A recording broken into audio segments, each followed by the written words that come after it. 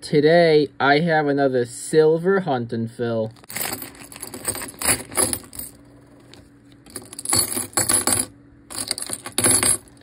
First, I'm going to sort them by denomination, and then I'll be back after I do that. First, we have this stack of silver dimes.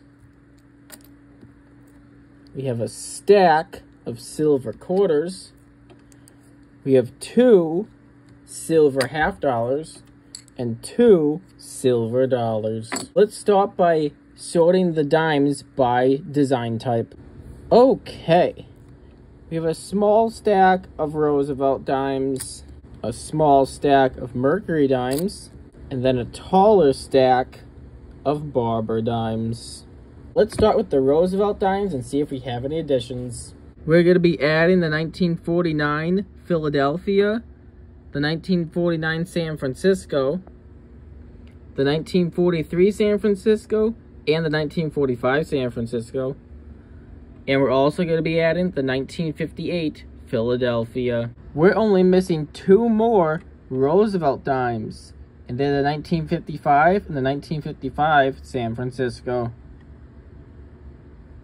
Now we're going to go through the stack of Mercury dimes. On this page, we're adding the 1917 Denver and the 1919 San Francisco. On this page, we're adding the 1927 Denver and the 27 San Francisco. On this page, we're adding the 1936 San Francisco and the 1937 San Francisco. Now it's time to look at some Barber dimes. In this book, we're going to be upgrading the 1901 and the 1911, and we're going to be adding the 1905 San Francisco, the 1907, the 1906 Denver, the 1912, and the 1912 Denver. Now let's sort the silver quarters by design type. We have a lot of Washington quarters and a couple of Standing Liberties. Let's start with the Standing Liberty quarters. Okay, in this book, we're adding the 1925, we're adding the 1928 Denver, and the 1928 Philadelphia. In this book, I'm going to be adding a 1936 San Francisco, a 1938 Philadelphia, a 1943 Philadelphia, and a 1944 Philadelphia. In this book, I'm going to be adding a 1947 Denver, a 1952 Denver, and a 1953 Philadelphia. And in this last book, we're going to be adding a 1960 Denver.